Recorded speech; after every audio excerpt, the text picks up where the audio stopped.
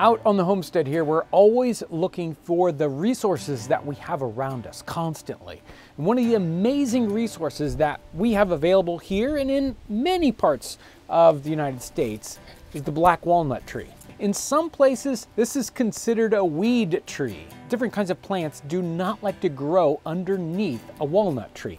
They're sort of poisonous through their root systems. And they can be a real pain in your yard. You get all those walnuts in there and you run over them. It's terrible. But the walnut trees are an amazing resource because they're a wonderful furniture wood, they're great firewood, and they make a great dye material. One of the best and simplest dye materials that you can use, and they're always available to us. So we can dye with what's inside of a walnut tree. We can use the wood itself to dye things. We can use the bark alone to dye things, but really what I think is the best item to use when we're dyeing is the walnut fruit that comes off of the tree. The nut, it comes off of the tree and it's like a lemon-sized fruit, I guess we would call it, because it's got a great big nut on the inside, but they come off and they're yellow-green when they first fall off the tree. Have a wonderful kind of citrusy smell to them almost. But as soon as they hit the ground, they start to rot. They start to turn brown and black. And if there's enough moisture, they just start to get all slimy. Here's one that's just really going bad on us. We can see what's inside here. It can stain your fingers a lot. You have to be kind of careful when you're dealing with these walnuts. Even when they're green, they will still stain you. This black staining stuff that is part of the walnut shell, the husk, is perfect for dyeing fabrics. Many things that we want to dye, the dye will immediately take a color onto the fabric, but will wash away very easily or will get faded from the sun very rapidly. They need different kinds of chemicals to set the dye into the fabric called mordants. Walnuts, they don't really need that at all. So they're a very simple sort of one-step dyeing process, and it was very common in the 18th century, in the 19th century, and even earlier. The walnuts, maybe not black walnuts, but other kinds of walnuts, were being used all over the world for dyes in the 17th century and probably hundreds of years before. So this is from the Country Dyer's Assistant in 1798, Asa Ellis. To get a fawn color, this is a lightish sandy brown. Being very permanent, it is called one of the primitive colors. The better way to produce it is by observing the following recipe. For 20 yards of fulled cloth, take 2 pailfuls of walnut shells or husks, put them into a copper with clean water, let them boil thoroughly, then dip 2 or 3 times. Now add 4 ounces of crude or red tartar, dip again, and the color will be good and durable, obtained with ease and little expense. The shells of walnuts should be gathered and secured immediately after the nut is ripe. When he's talking about that part, securing that walnut at the right time of year, right now is the perfect time of year to gather walnuts for this process. So this is from the Dyer's Companion, 1815. It says, Black Walnut of North America. A black walnut of North America affords by its bark and the rinds of its nuts a dark brown coloring matter which, on the aluminous basis, communicates to wool and cotton a sort of durable tobacco or chestnut brown, and with solutions of iron, a brown considerably darker. My experiments, however, with this vegetable have been few.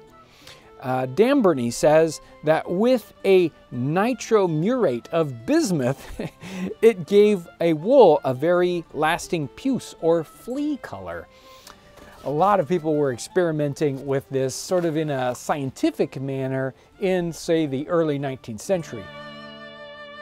We're just going to take those walnut hulls and we're going to put them in sort of some kind of a vessel and add some water and sort of just let them ferment. Just let those kind of percolate for a couple of hours or maybe a week or two. Then we can put them in our brass pot with some extra water and boil them.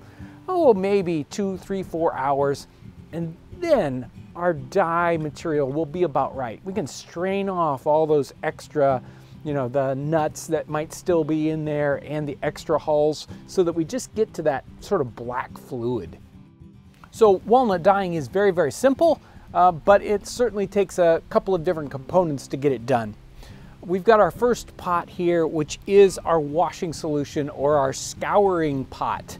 And this has a washing solution of sodium carbonate or washing soda. In the time period, they might have just used something like lye, light solution of that. You want to get all the oils off of whatever you're dyeing. So you're going to dunk it in here first, and this is nice and warm. Our next is the dye pot itself. This has our dye stuffs in it, and then the items that we want to dye we'll put in here and we'll leave in that pot for any amount of time, maybe 15 minutes, maybe 6 hours. If this starts to run out, if we're doing lots of items, we can refill with this nasty walnut goo over here in that wash tub.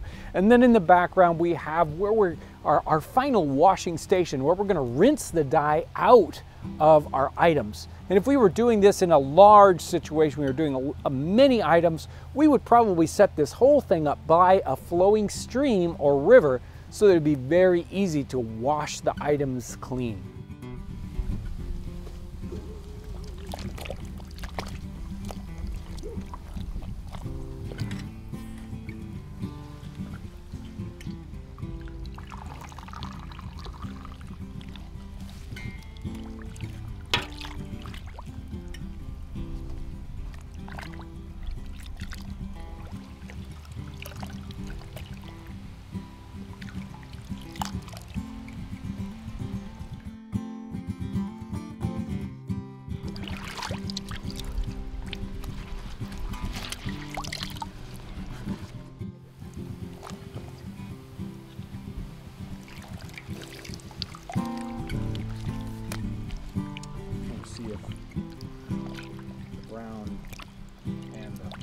Blue add up to a different color.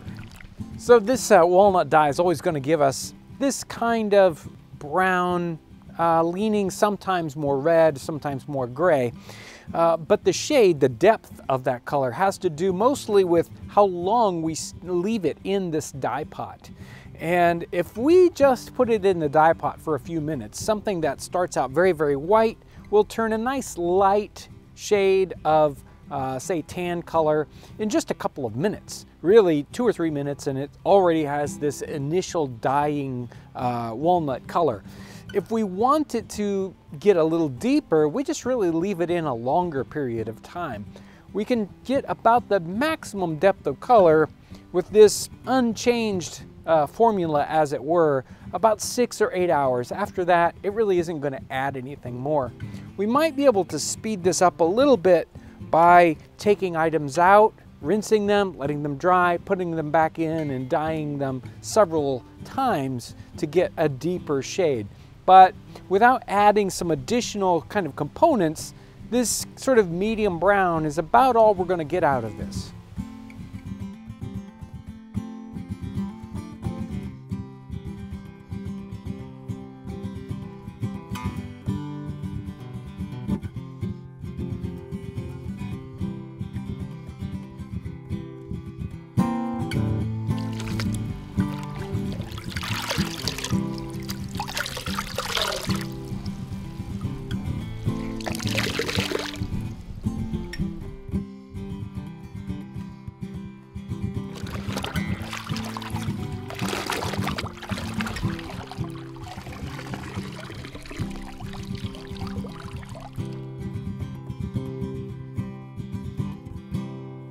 Well, we've had a great day experimenting here on the homestead with the dyeing process. And here's one of the shirts that we dyed. This started off as not the cleanest shirt in the world. And we thought, hey, well, maybe a little dyeing will make it look a little better. And yes, it certainly looks consistent. We'll call it that.